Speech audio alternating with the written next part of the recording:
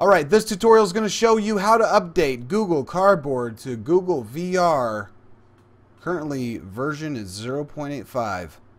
There's some upgrade instructions here on Google's site. And let's go through that real quick.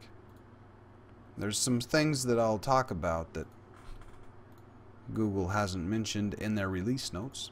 For an example project, one of my earlier videos was how to make the Google VR Samples shooter game work with Google Cardboard. So I am going to just use that. There's a link to Dropbox in that video, and so I'm going to import that package.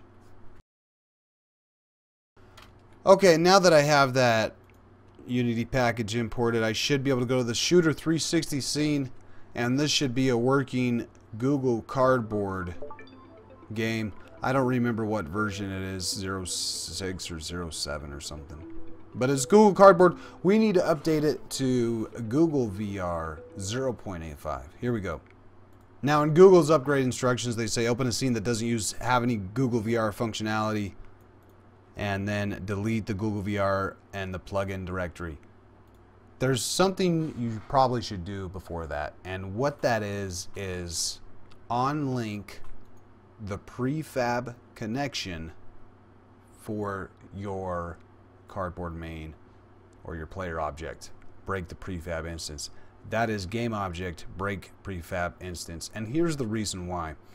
When you create your player, you probably use Cardboard main, which is a prefab in the Cardboard folder, and then you may add some scripts with some values onto that prefab.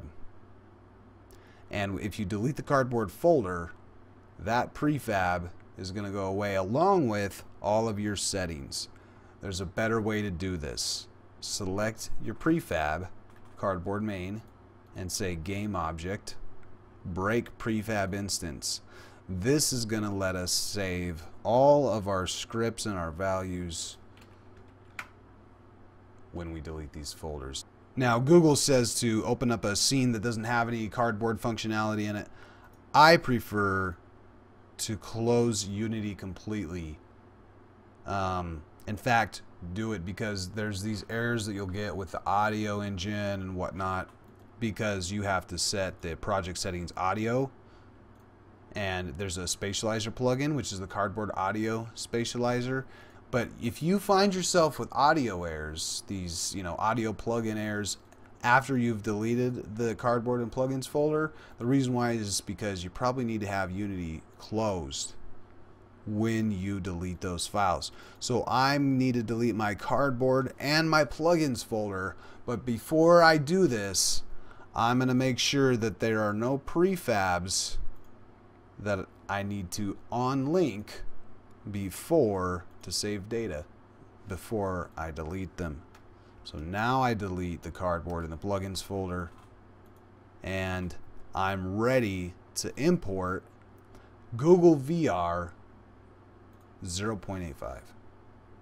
I have it right here.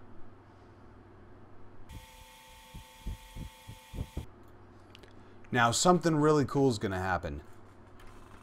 When you look at your Cardboard main, you're going to notice that it's still intact, and the Cardboard script has been replaced with GVR Viewer. And you'll also notice that the Cardboard head has been replaced with GVR Head, and the audio listener has been updated. So what I'm going to do is rename Cardboard main to VR main because it's not Cardboard anymore. And I'm going to press play and see what happens.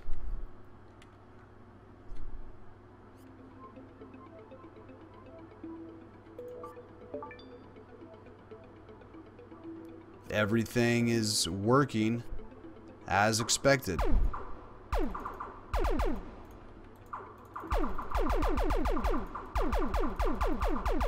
So now I've updated my project to Google VR 0.85. It's working and life is good.